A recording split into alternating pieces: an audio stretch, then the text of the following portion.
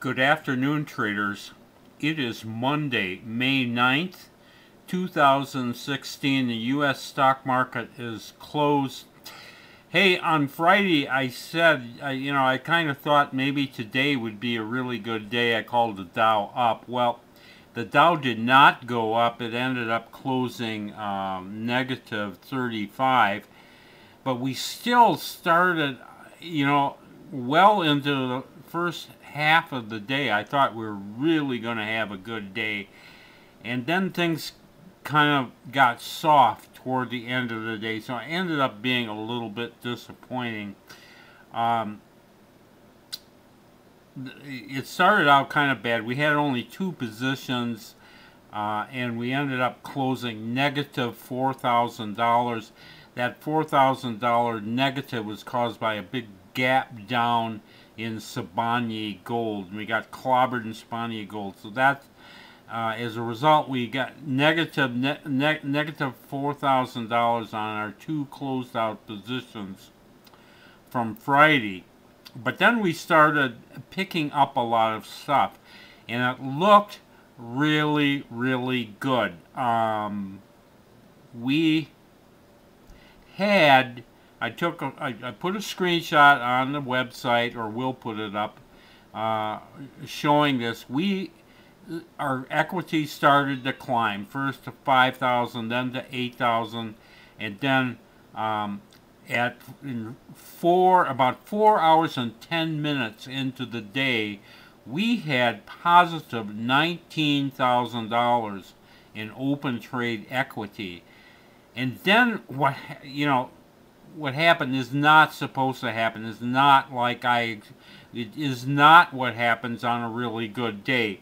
That 19,000 started to melt down, and what was even more disconcerting to me, we got after that 4-hour peak, we got into about 6 new positions, and none of those new positions were positive. They weren't badly negative, but they were just little negatives, but nothing was positive. And meanwhile, the stuff we got in originally started to melt away too. So bottom line is, I had to sit here and watch $19,000 positive melt down to $7,000 positive. That's what we're holding going into tomorrow. Now, $7,000 positive is not so bad, but when it came from 19,000 after 4 hours, that isn't good. That's kind of backing into the finish line. I do not like that. And we have 17 new positions today. We got into a lot of stuff. I'm surprised that we got into so much new stuff with the Dow negative all day. But we got into 17 positions. 8 of them are positive, 9 are negative. It's not a terrible ratio, but it's not a real good one either. So I'm pretty nervous about tomorrow. I have, $7,000 is okay, but with 17 positions, that could get pretty messy if things don't go well tomorrow. I hope this isn't just wishful thinking. I'm going to call the Dow up for tomorrow. It bounced off of this resistance area, came up. It kind of went sideways to negative today. I think maybe it has some strength here. I sure hope it goes up, because we have 17 positions and we need to make some money. Yeah, I'll show you I'll show you 3 of the stocks here, but this is Laboo, which is the bioscience bull.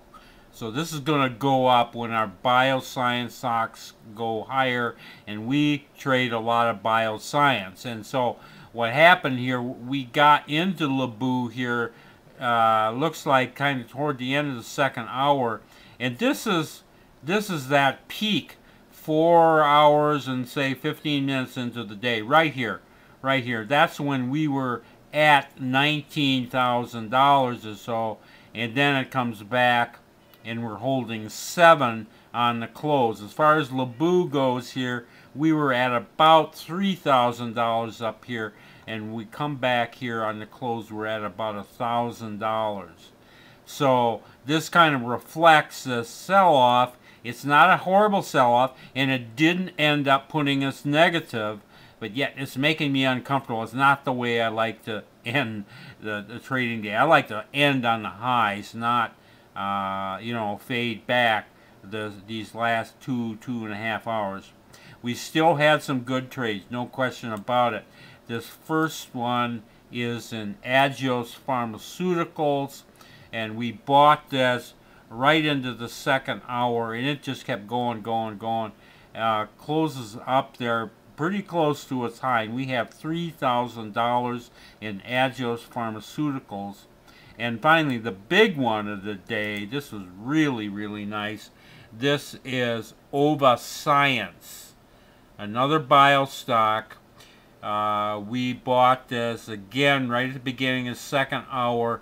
It really steamed almost all day long. This is the 4-hour peak here. It did pull back, but then it gained some on the close. So actually that close is pretty close to the high, and we are holding $5,000 positive in Ova Science. So let's kind of try and look at these good stocks and Agios Pharmaceuticals, Ova Science. I just hope everything else kind of goes through tomorrow. We get some follow through on it tomorrow, and we'll have a good day.